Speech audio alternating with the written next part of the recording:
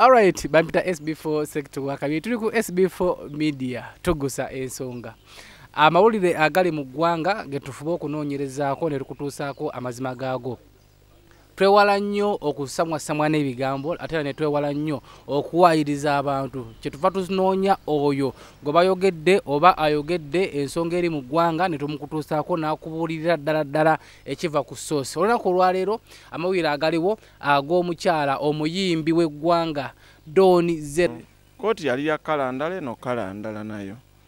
So wegamba kamera gye nalaba ye yali enfu. Oddamu wetegereza ebifaananyi. Okay. Yes, naye twagalize mwannyina Ferema ne Hamza obufumbo obulungi. Abaana abo bambi bavudde wala kintu bakikubye ebbanga baboogeredde naye katubasabire ebintu bitambule bulungi. So tutandikirawo wennyini. Ku interview twasambako y'okukola watugamba oli waliwo group yamwe gye mwakola ekibiina. At Men's Broken Association. Yes, Broken Hearts Association. Walimu. Yes. Twali tusuyayo omuntu n'omu gwe wabadde amuluko n'ogenda ku mukolo ogwo. Era nze ng'omuntu nali saagala kugenda ku mukolo ge mazima. Okitegeera. Nga ndayidde ne ŋŋamba nti nfiirawo ku lwa Broken Hearted man wange Kenzo. Kubanga ali mu mbeera y'emu.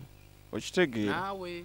Nange ne ŋŋamba ntusibire Rwema ekikokolo tuleme genda ku mukolo ne bakyali bange era ne kaadi n'enjiwa akawala ne nkagamba kaadi eno yejja okutwala kuba nze bakoze eki nze nina okulaga One Love njirage Kenzo mba ndi ku TV ngenda okulaba nga Kenzo agamba nze sina buzibu omuwala oba bamutwala bamutwale oba mumpita ne munteekateeka mumpite n'okuyimba nja kuyimba niŋŋamba omusajja gwe tulwanirira tumulage One Love ninkubira akawala nenkagamba kaadi yange olira era nengenda ku mukolo wakati mbulumi obungi naye naweereza obubaka obukungubaga oba obwetonde eri Kenzo nabuteeka ku Facebook ne mu inbox ye nengendayo ne mugamba munnaye sikuvuddeemu ndi wamu naawe naye katusooke tumalize kino ekyomuwala. Ku mukolo gwali guta tunyumize munne fabamu twali. Omukolo gwatunyumira nnyo ge mazima. Twanyumirwa nnyo Rwema yakola ebintu ebipya bye tubadde tutalabangako. Naleeta ekigoye ekyaka amataala ekintu ekyo nalaba ekigoye ne ŋŋamba mwana nga ali creative. Baŋŋamba kisoba n'embukadde obuna. So abaana abo ne baddira ne bakyusa sebunya n'akyusa engoye n'akyusa oba yakyusa emirundi ng'esatu mbadde sikirabangako okitegeera. So wadde abantu boogera nti simanyi obuwangwa oba ki naye tukkirize nti omwana bw'aba aleeseyo ekipya tukkirize nti akikoze naffe tubeeko kye tukoppa. So n'ekirala tubaagalize bwagaliza tetubakomerera misumaali. Kati bwe beetaga just kubeera nti ku mukolo gwo gwakunyumira bunyumizi naye ng'ovujjako kunyumira kyakuyiga ki kyewafunamu? Ekyokuyiga kye nayiga nti abakyala bano tubafengako nti gwe oyinza obbeerawo ng'ekintu olaba kikaluubiriza naye nga waliwo ali ku gaadi okitegeera nga ye alinza okimukolera nga talinze nakulinda. So kyekyo tewafunamu okusoomozebwa noga nti singa nze mbadde ntuddawo singa nze mbadde mu mukolo gwo nga nze amuze essaawa eno n'ofunamu okusoomozebwa kuba embaga guno omwaka ogujja? Byonna byansoomooza kyoba omanya Rwema yatusoomooza nnyo. Era nabeerangaawo nga buli Rwema wakyusa olugoye n'amaalo n'avaayo nga ŋŋamba yikyali wange Kenzo kati ate awo kyekyalinga ekinnumamuko naye nga kyenjagala okubulya Rwema yatusoomooleza ddala. Era nze maaso awo nange temwewuunya nga waliwo ekikoze eki. Ku nsonga eyo yennyini tugenda okusinziira tusome posti omukyala Zella gye yakoze. Era naye ndoza afunye okusoomoozebwa okuva ku mukolo ogwalema namakula nga yayanjula Sebunya Amuza. Ne ku Severance amaze n'akyatula nti naye afunye okusoomoozebwa. Nonno nga mu Buganda ng'Omuganda wagamba tottanswa nga tonnakikene nandusu totta kibe nga tonnakikene nandusu. Zella yavuddeyo n'agamba nti Evans akwepikira ye gwe gwayagala okufumbirwa mukole omukolo ogw'ekitiibwa ogugenda okusuula ebitooke. Ensonga eyo kisooka nsooka okwebaza omukyala Zella. Kwa Zella mazima nzaani okitegeera abasajja bangi nnyo bali eyo bendowooza nti balungi nnyo naye bw'oba ng'olonzeemu nze kyekintu otali mulungi sikiteking anti abalungi bangi naye bw'aba yalonzeemu nze mbasajja bonna gy'atambulira ne Bulaaya mukazi atambula n'alaba abazungu eyo biki naye bw'aba alonze nze kyebaliza Katonda. lwakuba nti ekintu kye yansabye kinene okitegeera SB4 marriage is a lifetime commitment okitegeera so mba neetaaga obudde ndowooze nkirowoozeeko so Chris oyagala kuwasanga olina emyaka emeka anti va ku ekyo eky'emyaka naye kino yakyogedde kati nze already ye yagudde mu laavu nze laavu ebadde tennakola ki tennajja wabula kyenjagala okukakasa Donizera mukyala mulungi nze mbadde simufangako naye bwe yawandiise ebyo ne ŋŋendako ku bifaananyi ku Facebook awo ngenza okwetegeeza nga kiwala kirungi ddala ekyokuwasa saba ompeemu akadde okitegeera ye wayitewo kakabanga nga netegereza nnoonyereze nsonga ki njagala nakuteekawo kakiiko kanoonyereze ku nsonga ezamugobe wa bigayi okitegeera tomala gabuuka na muntu kuba bigayi naye musajja mulungi bagamba muganda agamba bw'oliyingiriza nnyo enkoko kyeridde togirya anti biri byonna nabyo biveeko toliyingiriza anti ojjagano ekyo kiwala kirungi ddala naye kirungi nnyo okumanya biki ebize bimutabula n'abo abantu bakoze eki anti kaakati ekirala ate ne nsaba mpa akadde then bwe wanaayita ebbanga ng'alaba simuddamu then ng'amanya ekintu kikoze eki kiyiise Evans otugambye Doni mukazi mulungi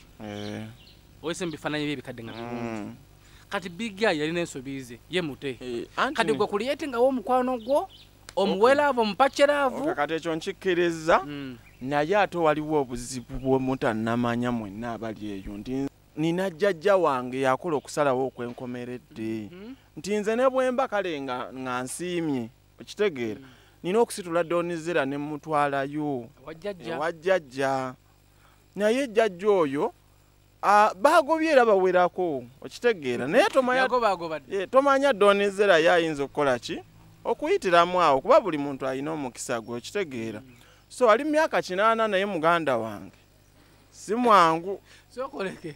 yakagobanga bameka ekyo si kikulu naye nze kyeŋŋamba nti Donizera omukisa guyinza okukola ki okumukwata naye kyoba omanya nti nze ne bwemba nsiimye jjajja yakola ki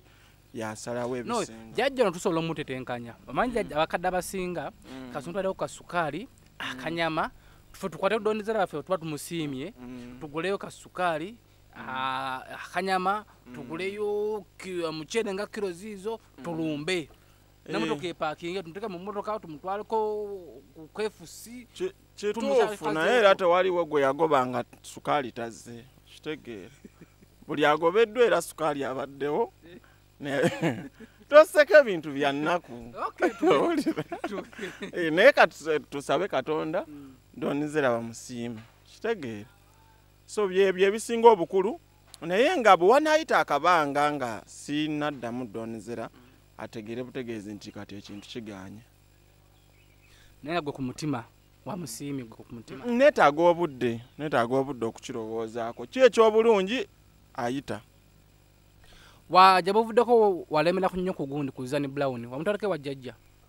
Zani Brown oyo ensonga zaffe mbadde saagala nnyo tuzigatte mu bya Donizera okitegeera obunkenke bwokka bwonteekako ng'oyogerako eri erinnya obulungi bwa Zani Brown ndowooza tasaana kuba discussed oba kugamba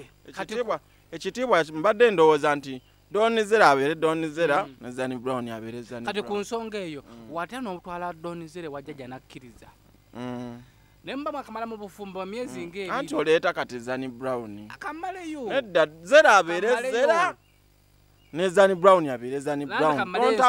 kentwala ku nsonga zino nti watya mwakamala ensonga emyaka myezi ng'ebiri ne Zani n'agamba nti Evans nkwagala ekyo oli kimbuuza ku interview endala naye ku eno Zani Brown muleke kyoba omanya n'olutiko lungiise kati Zani Brown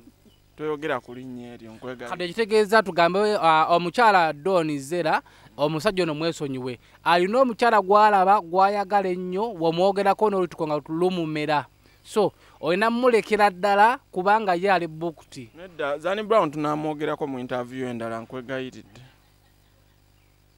okay tudde ku nsonga ya Lema abubaka bonna bonna basobola okugamba amuzaali eyo wenga mukwano gwa Lema obubaka bwensobola okuwa ekisooka abantu bave ku bufumbo bw'abo abaana buli muntu alina ebizibu bye okitegeera tebaba balina weakness eba kino na kino oba kino ki ne bana abali mu kwogera nabo balina ebizibu byabwe tusooke tubaleke batambuze ekintu kyabwe kimale eggana then tulyoke twogere naye nga newe kinaaba kiganye ekikulu lwemu afunye omuntu gwayagala amusanyusa era ajja banyumiddwako akaseera omunsi twetaaga tunyumirweko tuleme kubeera desperate buli kaseera kati gwaki ekiganya okunyumirwako yes nze naliko mu mukwano ne bitantambulya bulungi nembiwumula okitegeera so ebisago bye nafunayo byamala ningamba kansooka emposing enfokasinge ku music gwe tulanga music atandise otambula yes atandise okutambula naye waliwo ekikufuula omusajja yes ebyonja oba mukyala ebyonja bikola sinza akoze tulabye abantu bangi bavudde ku Sevens nga bakwepikira waliwo aba ku Facebook waliwo ku Bukedde TV omukyala yavaayo okukola omunagamba yanoonya gwayagala gwe nange waliwo bafans bange omu yavaayo nomukyala nangamba akwagalagala mu kutuuseeko so bangi kati nedoneza ono yavuddeyo ku lwaki mwabo tolondako netukupima ng'omusajja anti okwagala oli akwagala naye ate gwe okusiima kuba kukuwa kitegeera tosobola kwagala nti olw'okuba oli akwagala naawe olina okusiima so kati okusiima okwo oluusi kwekulema okitegeera ate nze oluusi nsiima nga bwe nkugambye jjajja n'agaana okitegeera aba tufuneyo omusomi w'edduwa tulombere ku dduwa Chris Evans aba alina okugirombera nze ne jjajja kubanga tulina okusiimira kumu okitegeera omulabe waffe tuli wano wakaliga wano wakaliga bw'oba ng'oyagala Evans oba management ye ojja wano wakaliga naye bw'oba tosobodde okuba ku ssimu 0705 225 226 twagala yiyo kati kakujjuutuke ate tonkubira essimu nti bakutawaanya yeyo gye nsomye tunula mu kamera ayagala Evans ku mikolo oba kivulu kyonna ayina management naye nga osobola okunfuna ku 0705 225 226 ogikuba ani agikwata oluusi ngikwata oluusi manager tugeze nga teriiko olwo ntuuse mukolo gwankya musimu teriiko twenda wano ewakaliga omanyiiwo ati nze mmanyiiwo naye omukolo tamanyiiwo ojja wano obuuza ku Mozart studio ewakaliga olutuuka ku kikomera ng'ojja ng'obagamba njagala Evans tugeze tusanze Mozart studio nzigale ate tulina essimu emu ate teriiko tuwe ku ssimu endala yonna endala esobola okuba 0776 00 2605 kati essimu ezo zituwereko obukwakkulizo zikoma kubako ssaawa mmeka okuba paka ssaawa 3 ez'ekiro kuba ekiro tekiba kirungi omuntu aba yeebase bikibu ebitu okay ndowooza omukulu management okujjako Yezani Brown yakuba obudde bwonna bwakola ki bwayagala ate ensonga ki ebemulinza mbw ate obudde buzibyalinde nedda so kyekyo okay omukulu baze management yo bagita batyo management bagiyita Address Entertainment yes manager bamuyita Simon manager ali ku ntiko manager nabangi naye Simon Kiyaga yakulembedde mu kintu kino owulira katukomewo tulire umala ku kamera tuli ku SB4 media toyanza tukutukyayirako toyanza okutwagala nga tukubira akasima kantu mujje amina mali kisangika mwebale nammwe okunnoonyangako ne mundabako akayimba si binene ke kaliko ke katambula omukulu nalina video yafulumye yes video yafulumye tuyisanga wa video ogenda ku channel yange ya YouTube eriko Chris Evans Kawesi kweruli tuwa mukapera ku luyimbo olwo si binene ebitomu